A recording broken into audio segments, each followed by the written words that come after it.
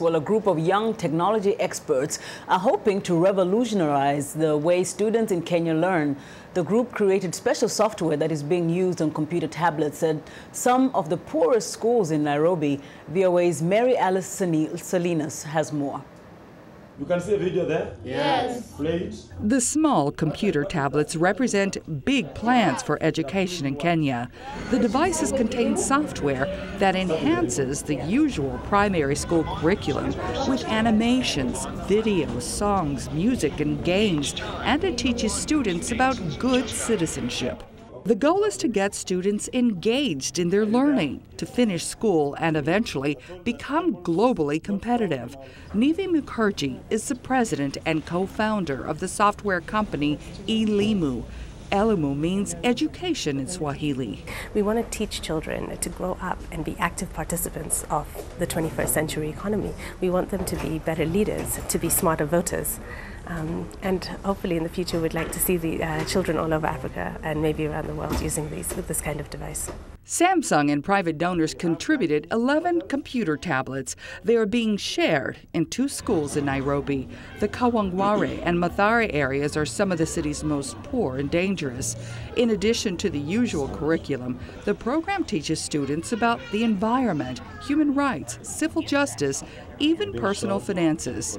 Teacher Philson Madegwa says since the pilot program was launched in July, he has seen major improvements. The tablets have made our pupils to get the courage and confidence to come to school.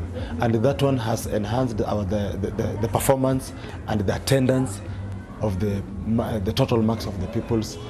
As an education as a whole, they have made the pupils to score a lot of marks. For 8-year-old student Marceline Kayanda, going to school is a whole new experience. Now instead of teachers coming with a lot of textbooks, they just come with tablets. When you have a question, instead of going, when the teacher is not around, instead of going and ask, you just click in the tablet and you get the question which you have asked. And when we see the real pictures which the teachers have taught us in that tablet. In Kenya, nearly half of the students drop out of school by the age of 14. The country's education system is also short about 80,000 teachers. So the students who are in school often are crammed in small classrooms, struggling for the attention of one teacher. Educators say the tablets serve as a teaching aid, helping to capture and hold students' attention by offering fun, interactive, and engaging exercises. Educators are hoping the pilot program will be expanded to other schools in the country, providing the technology to help Kenyan students become future leaders and compete on a more level playing field in the global market. Mary Alice Salinas, VOA News.